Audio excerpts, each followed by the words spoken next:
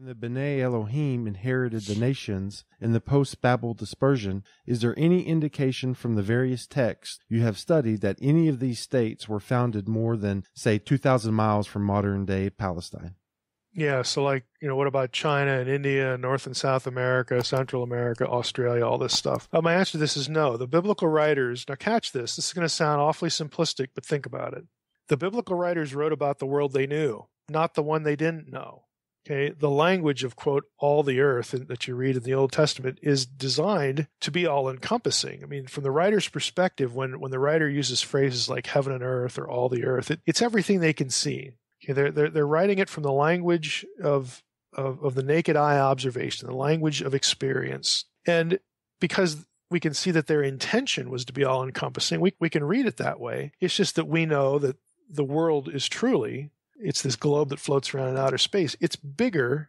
The world is bigger than the biblical writers knew it was. Again, that's just, again, part of being in a pre-scientific culture. But you can't expect biblical writers to write about the world they didn't know. They wrote about the world they did know.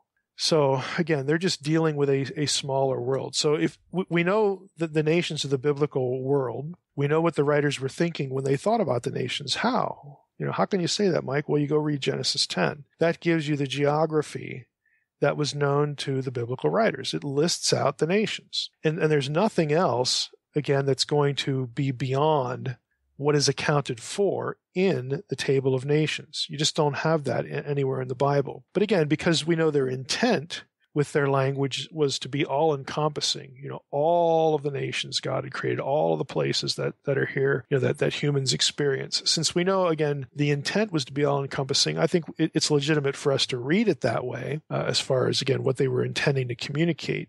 If God's the creator of heaven and earth, that means that God is the creator of all material reality. It doesn't mean that the biblical writers knew about that. They didn't know about atoms. They didn't know about quanta. They didn't know about all this stuff.